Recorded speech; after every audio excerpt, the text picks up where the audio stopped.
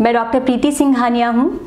मैं consultant interventional cardiologist हूँ और ब्रह्मानंद Narayana multi speciality hospital Jamshedpur में कार्यरत हूँ।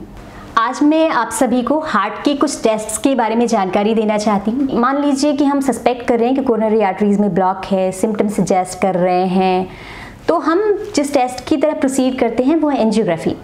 एंजियोग्राफी एक टेस्ट है जो कि एडमिशन के बाद ही होता है, दो आजकल हम डे केयर में कि आप सुबह आए और शाम तक छुट्टी कर देते हैं। टेस्ट काफ़ी सिंपल है, जनरली 5 मिनट लगते हैं टेस्ट में। पहले ये टेस्ट केवल पैर से किया जाता था, पैर की आर्टरी से, लेकिन आज जैसे टेक्नोलॉजी एडवांस हुई है 80 to 90% केसेस में ये टेस्ट हाथ से हो जाता है। लोकल एनेस्थीसिया में टेस्ट होता है, ज़्यादा तकलीफ नहीं होती इस टेस्ट में। हाथ की कलाई से की जो आर्टरी होती है उसमें हम उसे सुन्न करके उसमें एक छोटा सा इंजेक्शन लगाते हैं, उसके थ्रू हम एक वायर डालते हैं, फिर कैथेटर लेकर के जाते हैं और हार्ट की आर्टरी में एक थोड़ा सा अमाउंट डाई का डाल करके हम उस आर्टरी को देखते हैं। ये गोल्ड स्टैंडर्ड टेस्ट है, इसी से क्लियर होता है कि हार्ट में ब्लॉक है कि नहीं है, और अगर ब्लॉक है तो कितना ब्लॉक है।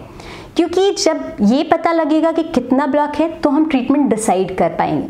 लोगों में बहुत बड़ी भ्रांति है कि अगर एक बार एंजियोग्राफी कराया तो डॉक्टर 100% बोलेंगे कि नहीं, आगे आपको ऑपरेशन कराना होगा, ईदर बाईपास या स्टेंट। ऐसा बिल्कुल भी नहीं है। ये डिपेंड करता है कि ब्लॉक कितना है और कैसा है। एक्चुअली अगर ब्लॉक 50% से कम होता है तो हम जनरली कहते हैं कि दवाइयों पर ही काम चलाना है। इनफैक्ट ब्लॉक 70% से ज़्यादा होता है तभी हम एंजियोप्लास्टी या बाईपास का ऑप्शन देते हैं। हमारे हार्ट में 3 आर्टरीज होती हैं, 2 लेफ्ट साइड में और एक राइट साइड में।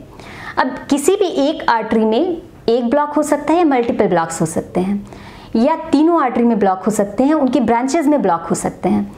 तो डिपेंड करता है कि कितनी ब्लॉक है, उनकी सिवियरिटी कितनी है और पेशेंट कितनी ब्लॉक मतलब उस ट्रीटमेंट को कितना सह पाएगा, उसके अकॉर्डिंग हम फर्दर मैनेजमेंट डिसाइड करते हैं।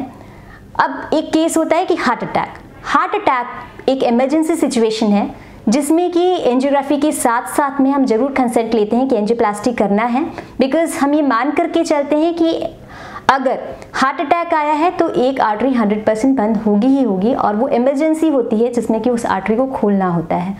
तो बस उस समय में हमें ये पता है कि ये पेशेंट बाईपास के लिए भी नहीं जा सकता, इसलिए हम मरीज के परिजनों को उसी समय बताते हैं कि हम एंजियोग्राफी करेंगे, ब्लॉक आएगा, तो अगर आप ब्लॉक खुलवाने के लिए रेडी हैं तभी हम आगे एंजियोग्राफी के लिए प्रोसीड करेंगे, वरना अननेसेसरी हार्ट के पास पहुंच करके उसको छेड़ना हमारे ध्येय कभी नहीं होगा। Thank you.